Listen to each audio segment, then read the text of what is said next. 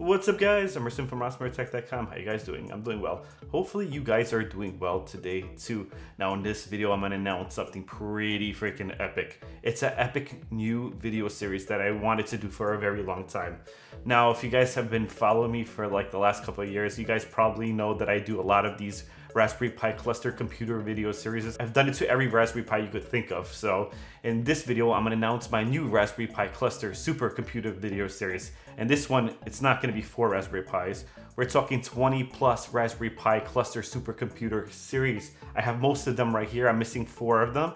But I'm gonna show you guys everything that I got so far. All right guys, so I have most of the Raspberry Pis here. I'm only missing 4. I'll tell you guys which 4 I'm missing in a second, but we're gonna start off all the way to the left here. This is the original Raspberry Pi, by the way. This is not going in the cluster, but I wanted to show you guys this original Raspberry Pi, so it's pretty cool, have it.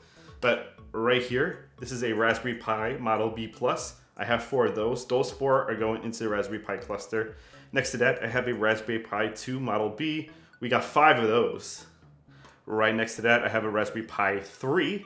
We got 3 Raspberry Pi 3s. Next to that, I have 2 Raspberry Pi 3 B pluses.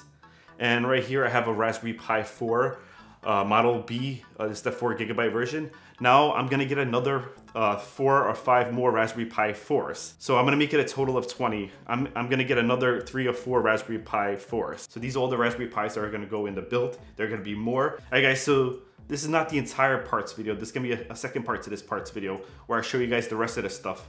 The cables, the memory cards, the switches, the routers, everything that I possibly need to get this cluster going. The cases and stuff like that. I might 3D print this entire case for this cluster, so stay tuned for that video. Now, if you guys wanna see this video through and you want me to continue with this series, I need you to like this video. Stay tuned till the end of this video. Like this video, watch the video to the end, and share it if you can. So yeah, that's pretty much it. All right guys, so that's pretty much it for this video. So what I need you guys to do, if you want this video series to continue, right? If you want to see this video series, please make sure you like this video and you subscribe to the channel if you aren't already subscribed.